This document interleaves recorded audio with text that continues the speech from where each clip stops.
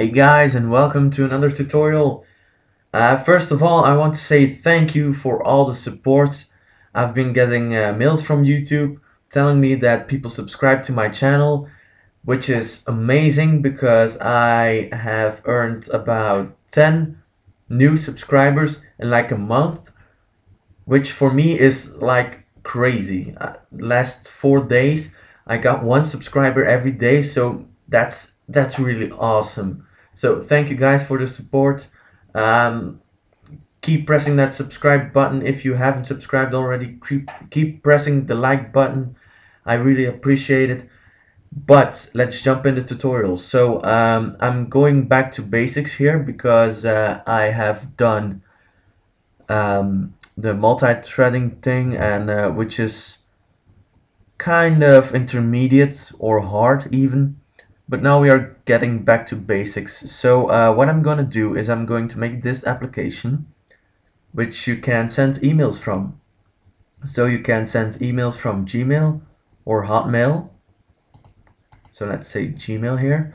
From I don't care at gmail.com. My password is some random shit.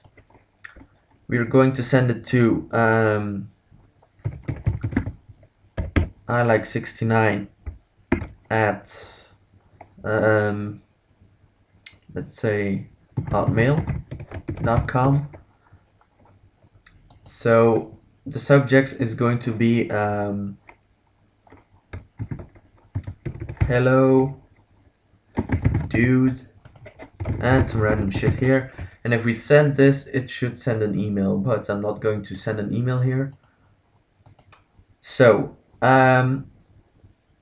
first of all, I want to tell you that if you send a mail using visualbasic.net, the form lags a bit, but you can put it into multi-threading. I'm not going to show you how to do it because the lag isn't that severe. It only lasts for about 3 seconds.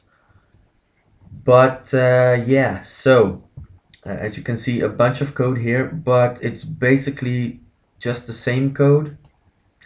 But I'm going to use it twice as it's different for Gmail and for Hotmail. I'm going to show you why in a second. So the first thing we want to do is import system.net.mail. So this is where all the mail shit is going to happen.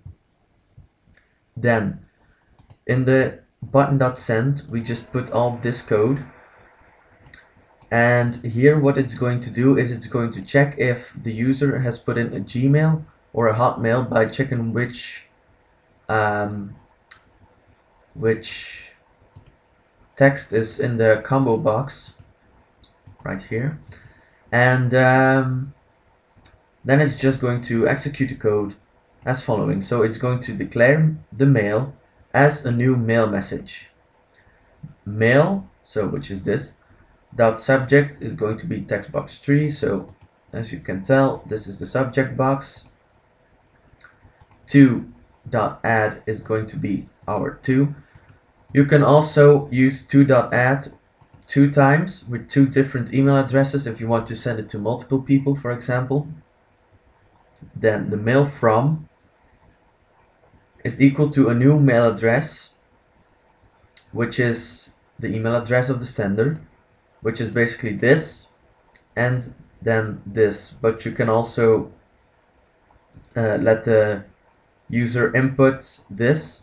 So yeah, let me show you something cool. So if I just delete this combo box entirely, I get a bunch of errors because this combo box doesn't exist anymore. But what we can do is we can just check textbox 1. So and we can say if textbox 1 dot text dot ends with,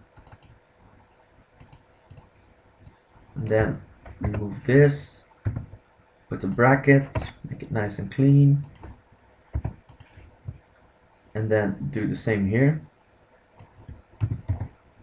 Textbox 1 dot text dot ends with.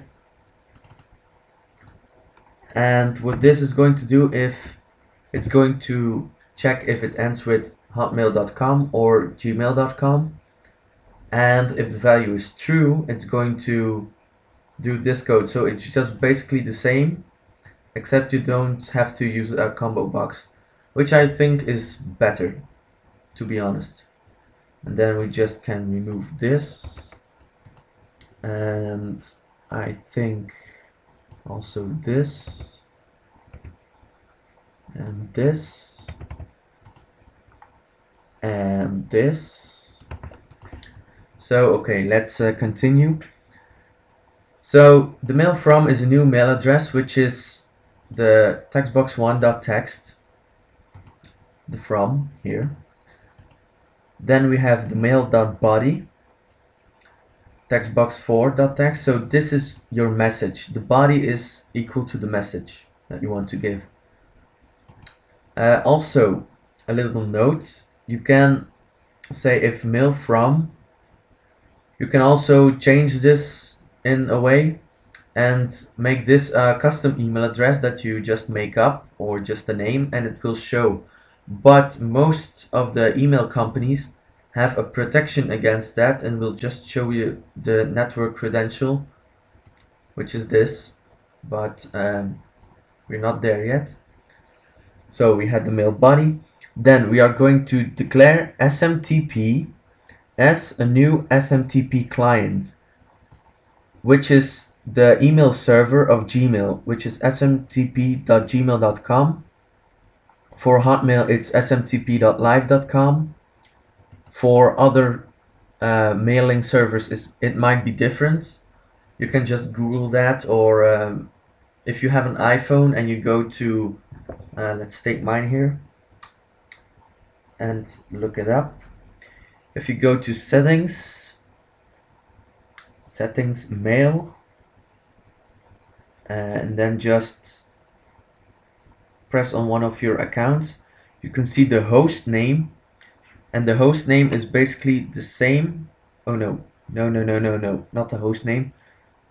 If you go way down, you see SMTP, and that's the SMTP server. So an iPhone can really help. And then we have, let's see here, smtp.enable_SSL is equal to true. smtp.credentials is equal to a new system.net.network credential. And then we are going to say our sender, which is going to be a valid email address, and then the password for that email address with a comma here between the two. And then we say smtp.port. For Gmail it's 578.87, excuse me, and for Hotmail it's 995. But again, for other mailing companies it might be different. You can just Google it. I'm not sure if an iPhone will help here, but I'm going to find out. Come on, faster, you son of a bitch. Oh yes, if you go to where we were before and you go to advanced on your iPhone, you can see the server port, and that's basically the port of your server. So that's very handy. Also, if you don't have an iPhone, you can just Google it, and then we are going to say smtp.send, and then the mail, which is going to send the mail, which we made up here, with the credentials, or the SMTP, which is here. So that's the basic of mail. In a future tutorial, I'm going to show you how to let your application check if the mail is a valid email address. So that's pretty cool. I'm not going to say that it's going to check if the email address is real, but it's going to check if it is an email address. So it's going to check if it has an @ if it has a .com or .be or .whatever. So stay tuned for that, and I hope you liked the video. Bye.